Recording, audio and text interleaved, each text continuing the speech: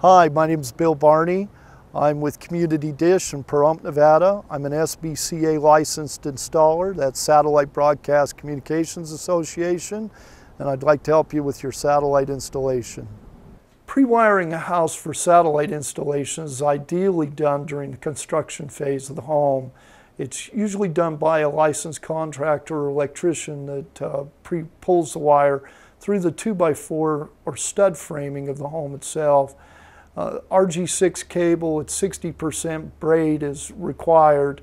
The cable can be solid copper, copper clad, but it has to meet certain Dish Network specifications and approval. We definitely recommend that you use a qualified electrician to do your pre-wire, but if you're a home builder or you want to build the home yourself, the RG6 60% cable must be swept to 3,000 hertz. It must be pulled from the satellite dish to the receiver without any splits or as few interruptions as possible. The wire must be grounded.